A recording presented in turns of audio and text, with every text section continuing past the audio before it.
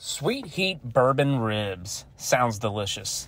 First, we're going to remove the membranes and then make our seasoning: salt, pepper, smoked paprika, garlic, and dry mustard powder. Mix that up, get some hot sauce, get the back side first. You're going to use that as a binder, flip it over, and get the top side.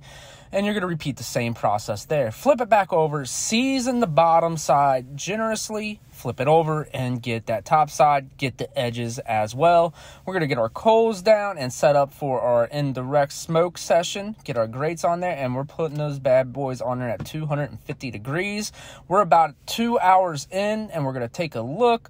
And then approaching that 3 hour mark, we're going to go ahead and spritz our butcher paper with some apple cider vinegar, wrap them bone side up, and we're just going to use about 5 tablespoons of butter. Go ahead and wrap those babies up, get them back on the grill, and then here, a little shot of the family olive oil and garlic. That's me. And then my girl Savannah with the ketchup, Charlotte, my wife, Savannah again, Charlotte, and myself, Charlotte and Savannah. I love getting the kids in there. They were super excited.